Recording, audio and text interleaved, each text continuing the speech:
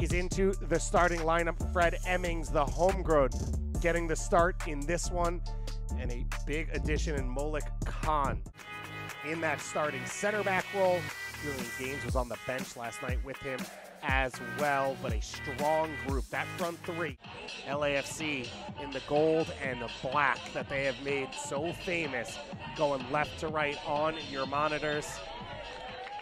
As we get kicked off here, Nathan Ordaz gets things started.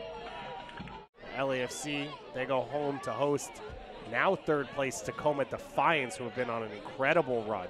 They then travel to St. Louis and then host the number 2 team in the Western Conference in Austin midweek before that game. Opportunity here for Pacheco.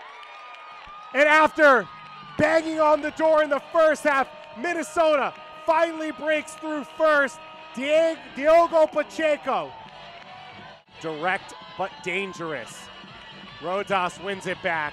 Immediately a ball over the top. Pacheco has position before the ball's even played. Got himself in dangerous areas, helped create some of the big chances, including the goal. So a defender in place of a forward to see this one out. And here's a chance for Iwe to kill it. Iwe with the goal.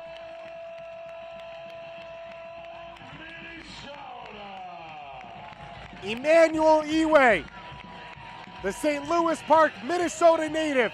His 5th goal of the season, his 8th of his Minnesota United 2 career.